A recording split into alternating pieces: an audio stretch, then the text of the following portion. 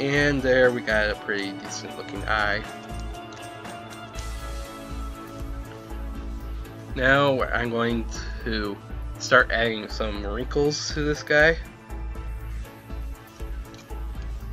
So we're going to use layers, which are basically, if you use something like Photoshop or whatever, you know there's layers where you can turn them on and off.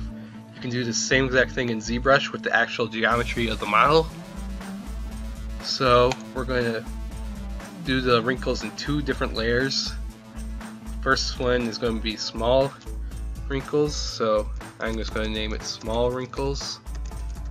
For this, I have a custom brush I made called, which I named Wrinkle Roll.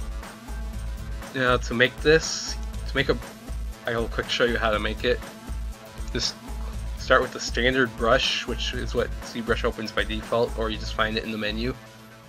And for this case, we are going to use this an alpha that comes with ZBrush, alpha 58, which is should be down here. Going to change the stroke mode to freehand, and then in alpha, you want to change the blur to 15. And then for that brush, I have it set at an intensity of 15. And one other thing I forgot to mention, for that brush, you want to have Z sub instead of Z add selected.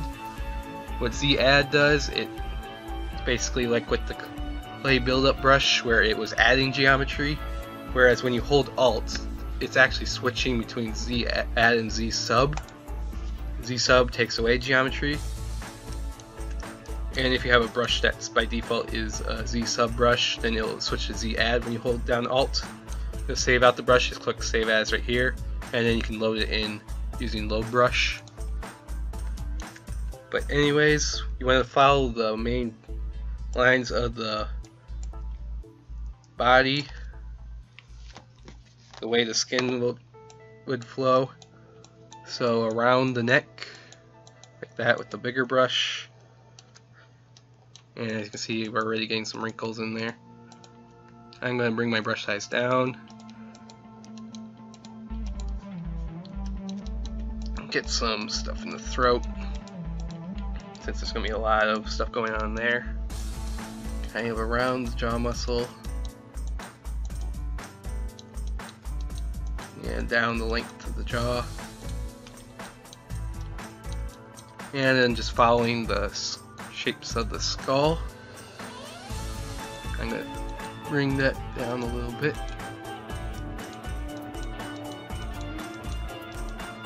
And I don't really like what I just did there, so.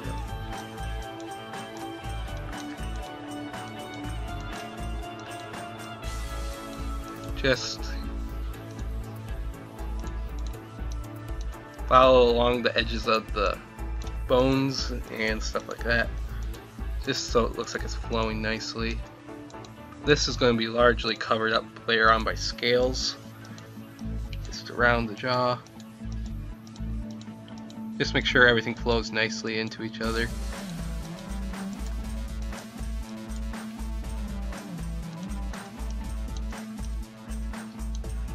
And finally between the horns and up the horns and around the nose. And I'm going to add some smaller ones down here just for more consistency on the face, and some right here. And there, you should have that layer done. Now we're going to add big wrinkles, the main wrinkles that you're going to see. For this, I also have another custom brush. I just call it Big Wrinkles. For this, start with the standard brush, have it as a freehand stroke. In the alphas, you just want to use alpha 1, and then in brush under depth, there is this gravity strength. Just set that to 30.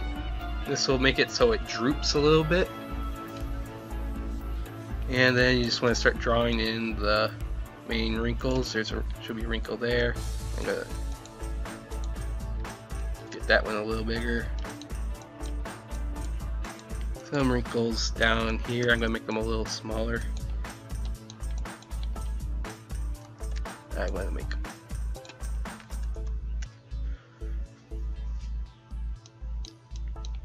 There's going to be a lot of wrinkles right here. And it might help to turn off the small wrinkles layer. And make sure when that happens, you'll notice if you try to sculpt, this thing will pop up. Just click, that's because you're not in record mode for that specific layer. So just click this little circle icon and it'll go to record. As you can see, I turned off that one layer, so I don't have to worry about messing that layer up at all when I'm smoothing out like this.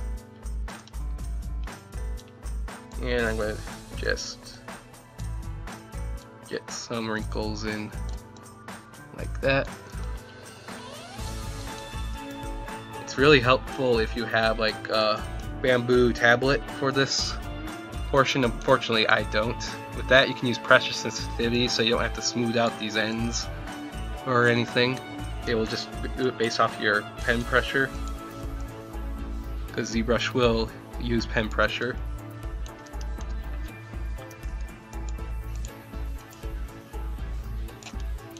I'm going to add one right here, just along the bottom of the jaw. Just following along where that last one. Just following along where the skull shape is. Like I said, I've done dinosaurs before, so I pretty much know where these are supposed to be going. Should actually go about that far. And I'm going to just quit at there so we can move on. You could add a whole bunch more. I just want to get one right there, so got the nasal cavity kind of sagging around there since it's a bunch of skin right there. But you get the general idea.